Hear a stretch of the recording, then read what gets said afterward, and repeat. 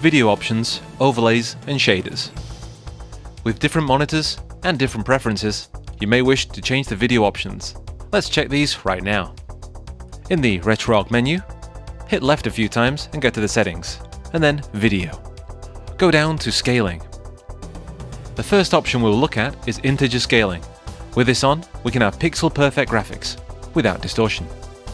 But with this option on, it's very difficult to fill the full screen. Sometimes we might be able to look it out by using this overscale option. The pixels look great, but it may slightly slow down our emulation. Another option you may want to use is bilinear filtering.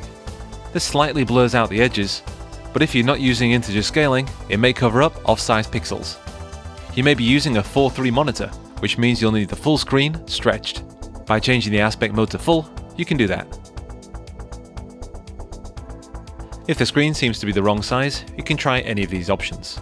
I usually have aspect ratio to set by core, which lets the emulator decide.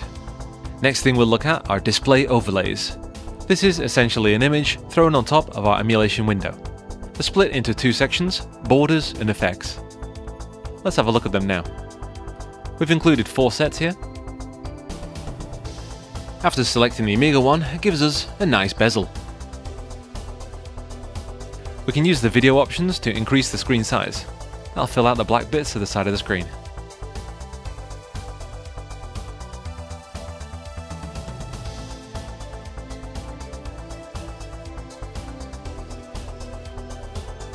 There are many to play around with here.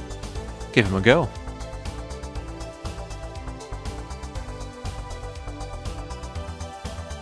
We even have a folder full of monitors and TVs.